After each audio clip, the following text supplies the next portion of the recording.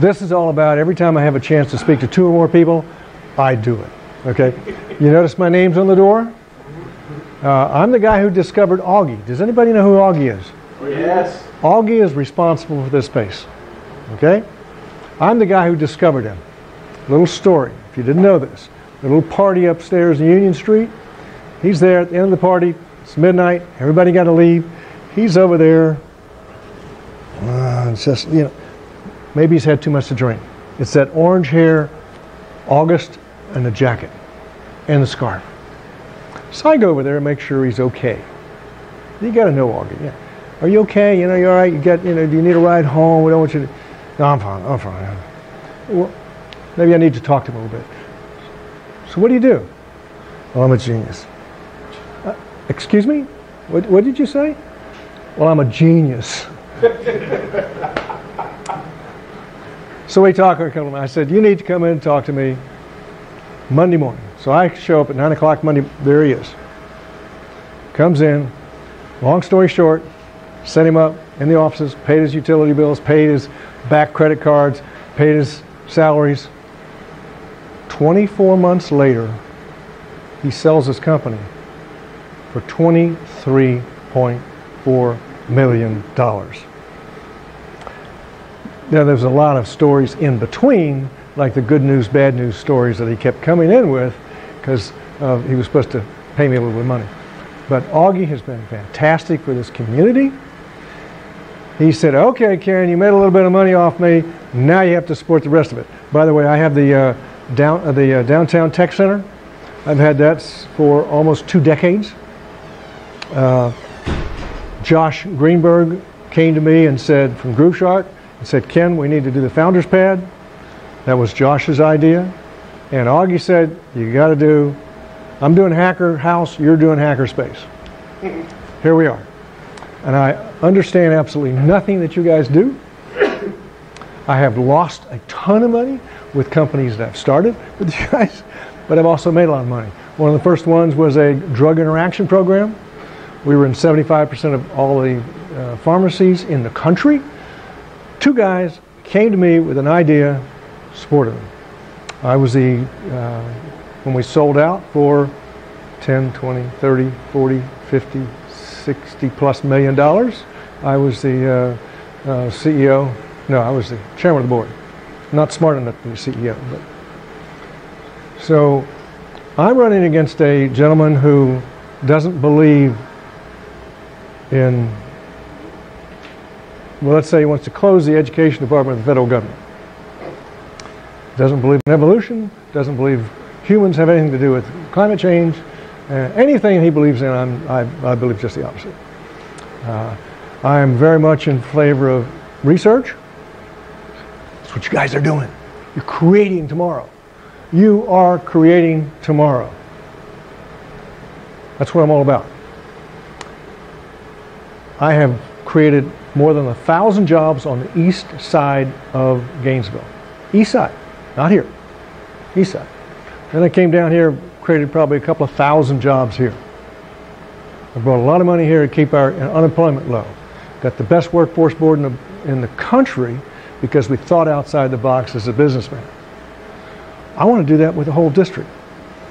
You're looking at the guy who generates more solar power than anybody else, including the utility companies in Marion County. I used to do that here, except I convinced everybody in this county that it was a good deal, so now I'm just also rent. I generate more electricity probably for 200 houses. If you go in my parking garage, there's free electricity for any electric car that goes in there. If you go to Ocala, got a building down there, it's free electricity for anybody who's got an electric car. Trying to encourage it. That's where we need to go in the future. So, you go out in these surrounding counties, I'm saying let's bring solar to this area. Augie, by the way, has a solar project to move the panels. Okay? We're trying to do a beta on that out in one of the areas for the homeless. But there's no reason this district couldn't be the solar capital of the South. I mean, this is a sunshine state, for goodness sake. All right? Now, I'm doing it as a private citizen. What if we had a little bit more help from the government? Problem is, nobody takes that leadership. Nobody sees that vision. I mean, you can't just, okay, we're number one in the South. It takes years to do that. You got to set it up. You got to do the hard work. Well, I did it here. You guys, nobody's old enough. Just checking. Twice. Are you sure about that? Yeah. Just like motorcycles, check twice. When I came to downtown, the property tax base had been flat for 25 years. We had 27% of all the crime. All these buildings you see here, number one, they didn't exist. All the rest of them were empty. There were no trees. There were no brick sidewalks. None of that existed when I came along. Tax base is now 800% higher. Now, leadership and vision. It's a lot of hard work, okay? Which, if we can do that, little leadership and vision and get everybody else doing it, we can do this with solar. There is absolutely no reason we don't do it. Prices of solar plummeted, okay? So, you go to Putnam County and say, I want a job. There are no jobs available in Putnam County. None. Zero. What if we take that new port that's in Jacksonville, bring all the raw material in, bring it down the railhead to go through Stark, right down to Hawthorne. We create an assembly plant, do a little bit of manufacturing. We'll bring the cost down even more. We can put this on schools. Schools? How are you going to put solar on schools? You know, that's, excuse me, I have 4 systems on 4 different schools in this county today. If we put it on all the schools, first of all, it's shade. Well, you know the difference between standing out in the shade and underneath. Shade. That cuts the utility bill inside, you know, before we generate any electricity. What happens if we generate all that electricity and the school no longer has to pay so much in utilities? Our property taxes go down because they don't need as much money. Anyway, I wasn't going to run for Congress. I'm a businessman. I know they're going to take a bunch of mud and throw it at me. I'm putting off my advertising a little bit longer before, you know, so, because it'll come. So believe about half of what they say, because I'm a developer, I'm a builder, I'm a bad guy. Okay, yeah. But I'm trying to do the right thing. The only reason I ran, do we have any veterans in this room? Any veterans? Thank you for your service. When I got out of the service, they threw eggs at us. I'm a Vietnam veteran. So, sit in my office, people say, oh, why don't you run for office? Right, that's crazy. Why would I put myself through that? One of the veterans came to me and said, Ken, you got shot out in Vietnam. Yeah. Ken, you lost people in Vietnam. Yeah. Ken, you saw some people get hurt bad in Vietnam. Yeah. Ken, you know people who've been in that situation have nightmares. Yeah. You have those too? Not as much, sometimes. Can't go to the wall without crying. So the folks who are in office now are cutting the budget back for all the veterans. We have post-traumatic syndrome. They're cutting the budget in half. These are the guys with mental problems. Said nobody who hasn't been under fire will understand why we need that help. We need somebody like you in Congress. Before that person left my office, I was in tears. Of course, I had to get my wife's permission because I can't do anything without my wife. But that is the true reason I'm running, is because of veterans. The other thing is, we need to support this. NIH, National Institute of Health, folks up there are cutting their budget. They don't believe in research. It's nuts. That's what tomorrow is. We have to bring those dollars down here to help the university and help you guys. Because you're the future. I'm just an old fogey. You know, I'm going to go up there for 1 term, maybe 2. But then I'll be too old. You know, crutches getting out of there. That's why I'm running. If you know anybody who cares about this community, please tell them to vote for me. And by the way, I do sneak down here every once in a while and sit in the back and listen. Still don't understand anything. But I'm a businessman. I got a PhD in business. And by the way, I was in the military for 7 years, 2 years with the Special Forces in Jacksonville, in the reserves. Jumped out of perfectly good airplanes, and was military intelligence. I commanded a spy plane, and I was a intelligence agent on the ground by myself in Syria, Lebanon, and Egypt when there were no embassies, nothing like that. I was on the ground doing that intelligence work. That's because I was younger and stupider. That's it. That's all I got. Anybody got a question before I run out of here? I just came from a fundraiser. Yes? What do you think of Amendment 1? Amendment 1. You know what Amendment 1 is? Solar. Okay, we just passed Amendment 4. So we get to put solar on top of our buildings. Amendment 4 is the utility companies don't like it for good reason. They spent millions of dollars against it for good reason. So I'm saying vote against it, but understand that the folks who put that in there have a good reason for it, because now my systems that generate more electricity can go into competition with the utility company.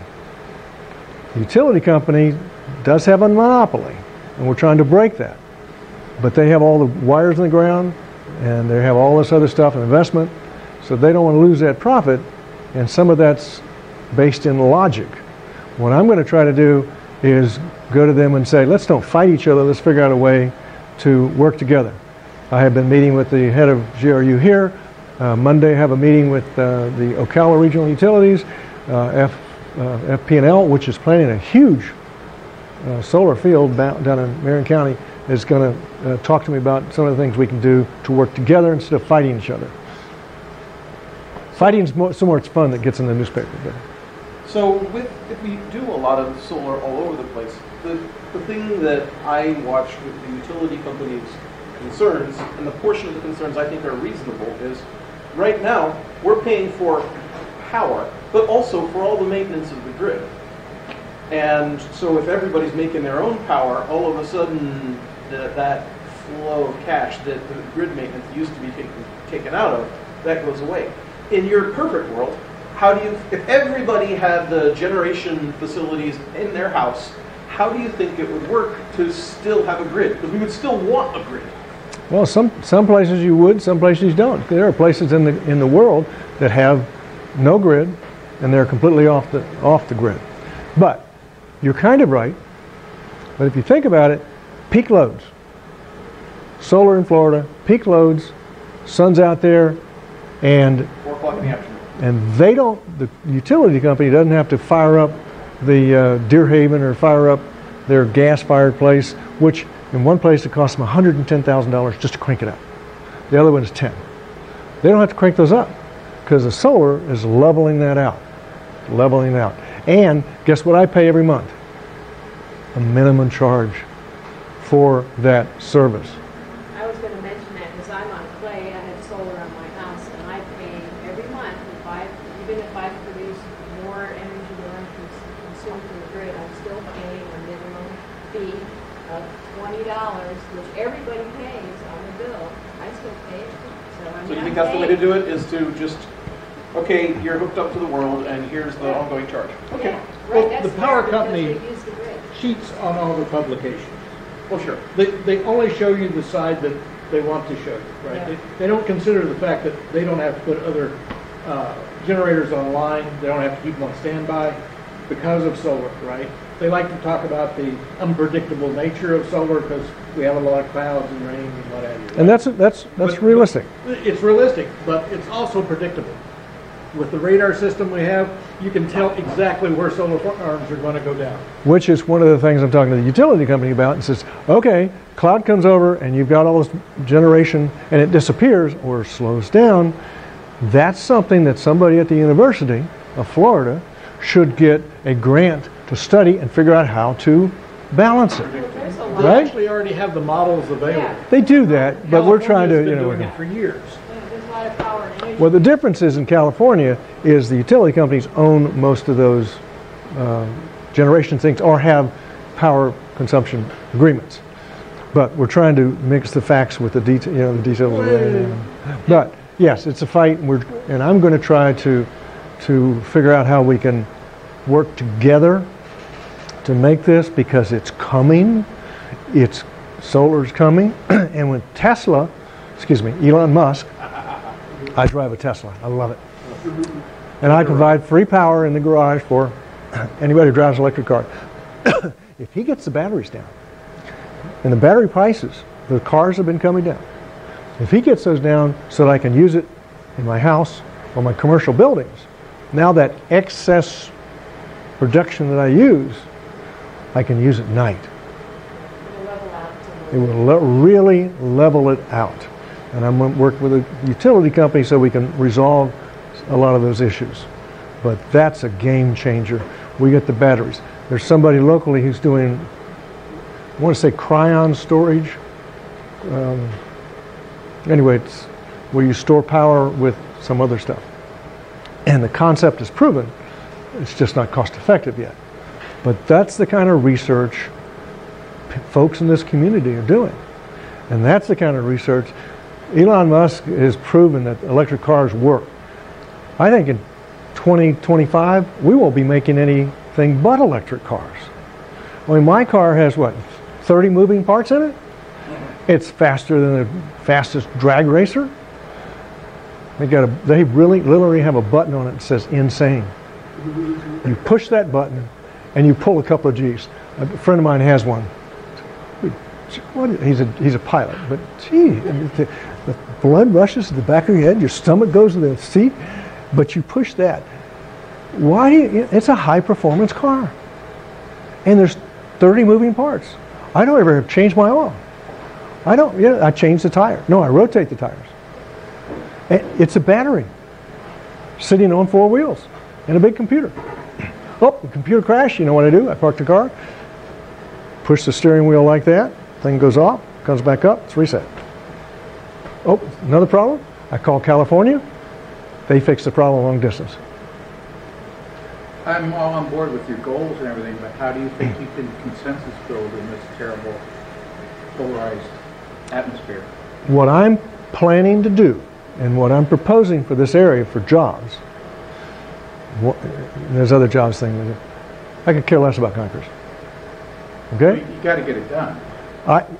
The resources are available here. Somebody just, for solar and for nature trails. I mean, we've already got a nature trail connecting everybody in my thing, in these outer line districts. We've already bought it. My opponent says all the money that's tied in for paths and bikeways and things like that comes from the Department of Transportation. Every time that comes up, he says, only for roads, nothing for trails.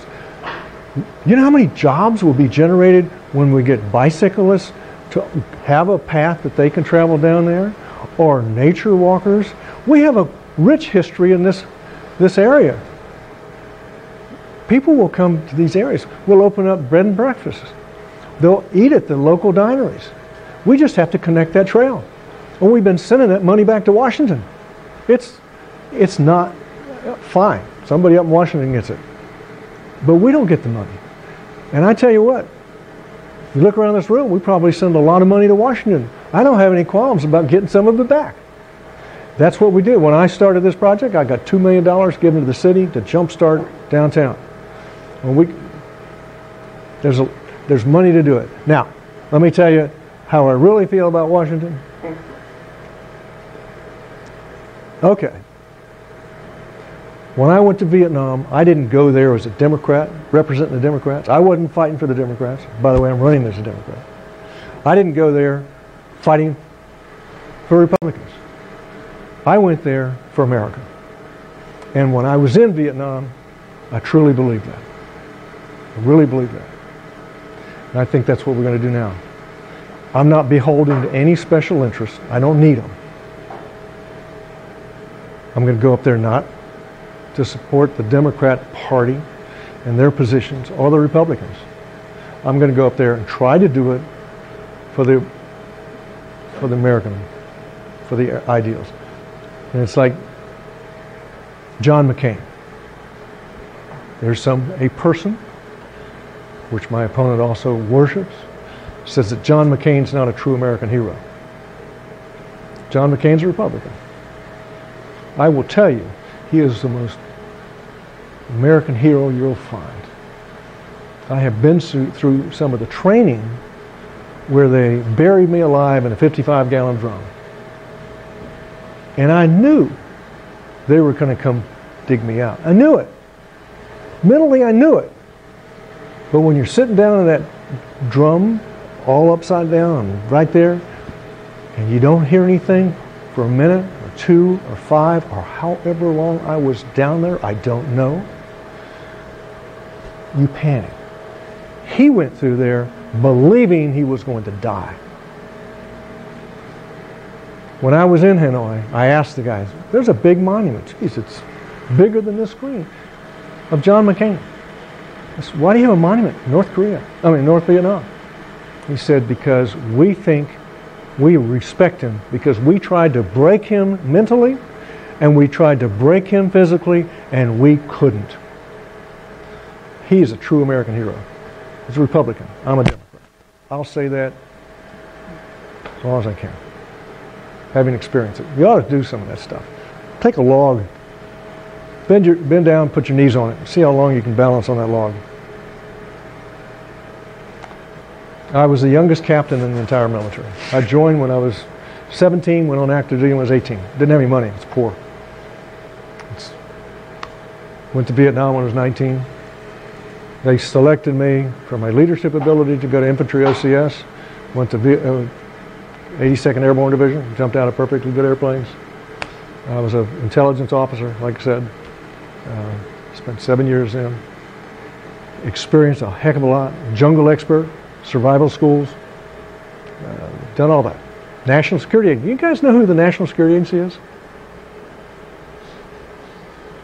That's what I did. Listen to your phones. Broke codes. I'm a code breaker. So when the Russians invaded Czechoslovakia, I was a duty officer, and I sent the message back to the United States President saying the Russians are coming, the Russians are coming. For you younger folks, it was a movie back in the 80s. You remember? Okay. Anyway, a lot of time. Jokes, anything. Can I tell you people, your friends, go online. My dad was from Chicago, and the thing was vote early and vote often. Here it's contribute and contribute often. So, and I am personally matching every contribution anybody makes.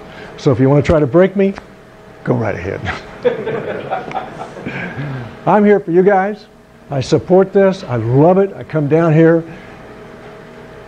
and it just amazes me, some of the stuff and the breadth of things that you guys work on. What is this? What is it? I understand the mask back in the back. That's my style. But any other questions? Okay. Thanks. Appreciate you giving me a few minutes.